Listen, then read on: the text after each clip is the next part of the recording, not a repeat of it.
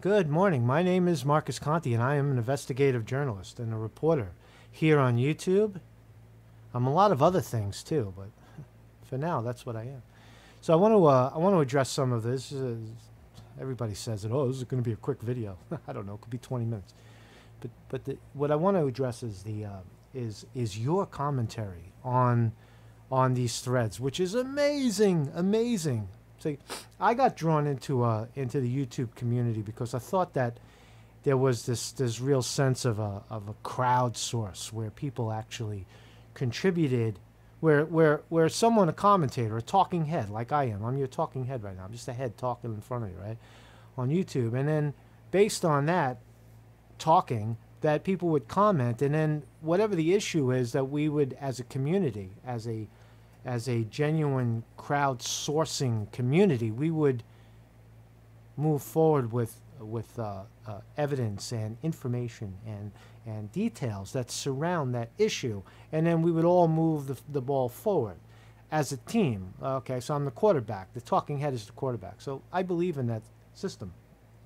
But I don't really see a place where that happens. So that's what I just want to let you know, that that's what I'm trying to offer in these videos, right? All the statistics that you're seeing, just for the record, all the statistics in terms of my videos are organic, right? So there's only 1,500 of us participating here, right?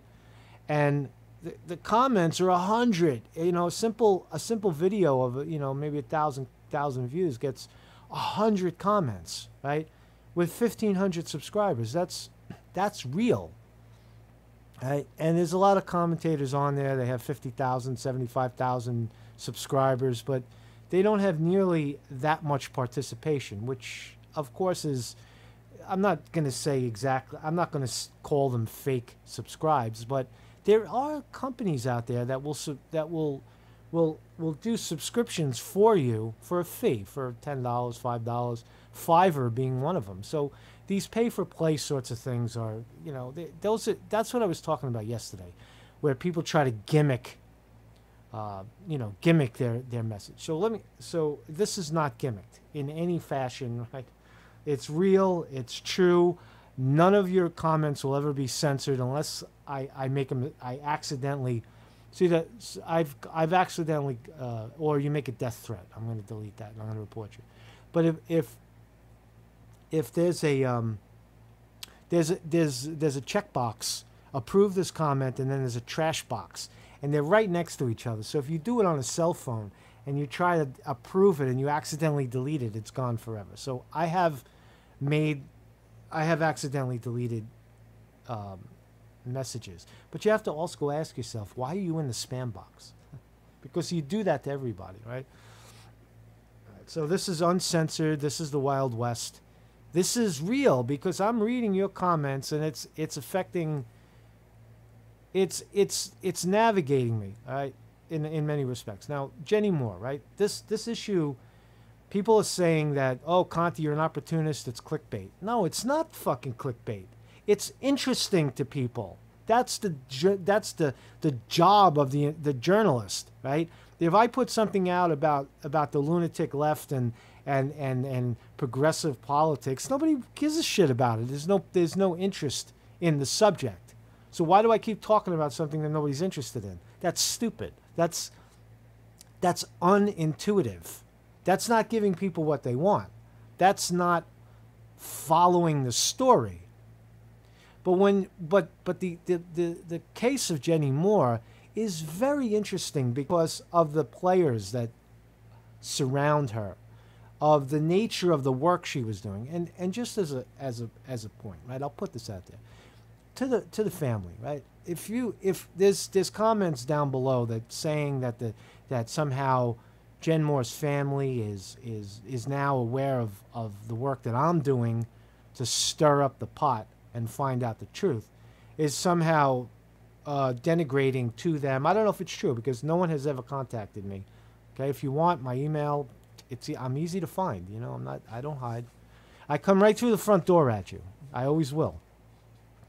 But if the family is, I forgot what I was going to say. So if the family is genuinely disturbed by the the the the, the mechanism, the way I go about finding out the truth, then you should take a hard look at yourself. And I'm out for the truth. I'm out, just for the good of the story. If this, and the other thing is, sadly, is that Jen Moore is a public figure. So if you decide that you think that the right way to go is you're going to go and try to sue Conte, I'm not hard to find. All my information is down below, and I'm no rookie in the court scene, right? So, just a fair warning. That's not the way to go. All right, right. If you reach out to me in a gentlemanly, womanly like fashion and make your case, I will listen to it. But I could tell you that the players in this are very shady, and it raises a lot of questions, about the fact that we still don't see an autopsy. There's no real police record of the event. There's people with cameras all over the place, and we still don't have a picture of a body. There's a lot of loose ends to a story of a reporter who is a public figure. So this notion that somehow you're gonna, we're gonna take Conte down legally, don't do that, because you won't win. First of all, you won't. There's nothing to gain in doing something like that, and because again, I tell you my defense. My defense will be that Jen Moore is a public figure, and that we have a constitutional right to investigate that and say whatever we really want about a public figure. That's why anybody who comes on this site and calls me, buck-tooth cousin fucker or whatever the fuck you want to call me, right? I'm sorry, I shouldn't be cursing on because this is very sensitive. Guys are very sensitive, right? But someone who comes on this site and comes on one of my videos and calls me every name in the book except a child of God is technically allowed to do that because I placed myself as a public figure, right? I am a public figure, for lack of a better term. So if I were to say, well, you can't say that shit about me, well, yes, you can say that shit about me. Everything short of violence. That's all it is. Speech is speech. And I believe in that kind of speech. And that's one of the reasons we're seeing it all around us. We're seeing countries fold, that their freedoms are being taken away. You're next, right? You're next. We're next, right? So we got to fight back, right? So when you're trying to silence Conte, you're trying to silence yourself, really, right? So the comments are omnipotent. Ooh, I used the big word. The comments are very important because it really is the true crowd. It's a clash of ideas. Not everybody likes, and I'm a polarizing figure. I get that. Right? There's no nice. It's you either love me or hate me, and I get that, and I understand that. It may be by design. Who knows? But the fact is that. That's all I wanted to say about it. The Jen Moore, it's not clickbait. It's that I see the numbers, and people are genuinely interested in knowing about that, because we saw it with Seth Rich. We saw Seth Rich is different because he wasn't necessarily a public figure in his own life. He was just an employee, and that's a different. He became a public figure in his death. But Jen Moore is different. She was an investigator looking into child pedophilia and how it relates to celebrities and Bill Clinton. So it is public figure. It is fair game to flush out and investigate in a public forum. So that's where we are, and that's not. It's not. This is not. I apologize for nothing, right? Because I know the players that we're dealing with. I know the types of characters that we're dealing with, and they're not playing nice, and they're not gonna, they're liars. They're fucking cheaters.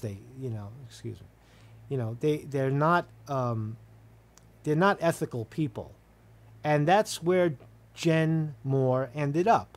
Whether she was ethical or not, I don't know, because I never met her.